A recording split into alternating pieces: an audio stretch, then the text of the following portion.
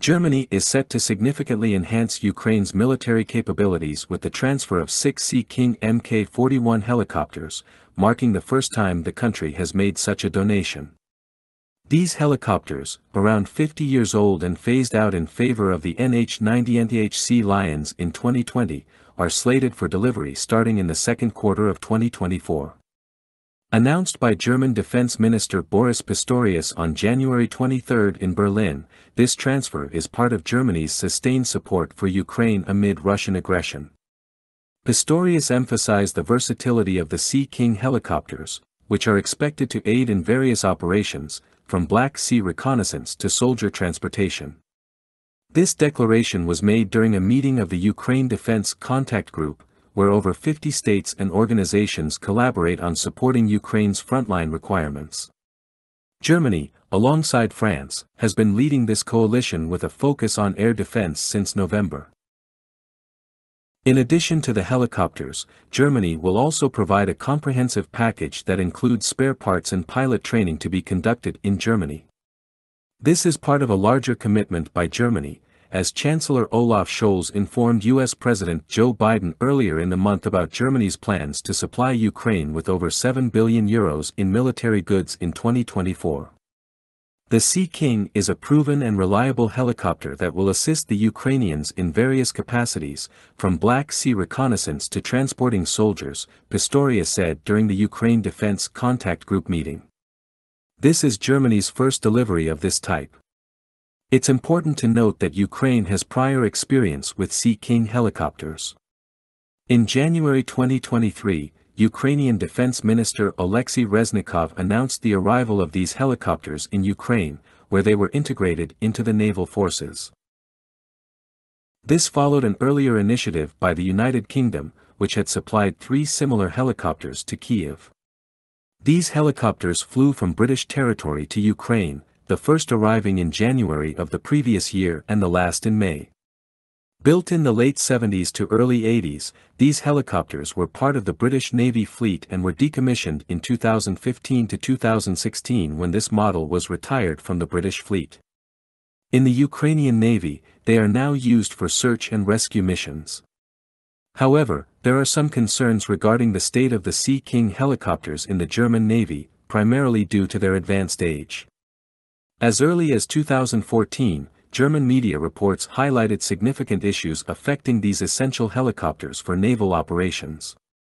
Of the 21 Sea King helicopters in service, only 3 were currently capable of flight, representing less than 15% of the total fleet.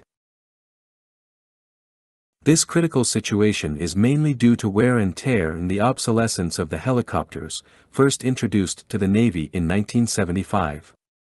Maintaining these helicopters in operational condition has become increasingly demanding and costly over time.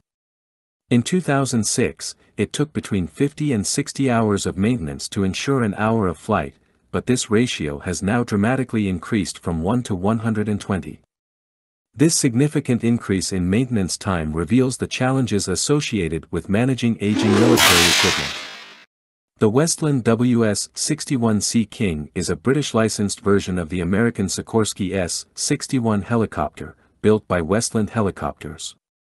It notably differs from the American version, featuring Rolls-Royce Gnome engines, derived from the U.S. General Electric P-58, British-made anti-submarine warfare systems, and a fully computerized flight control system.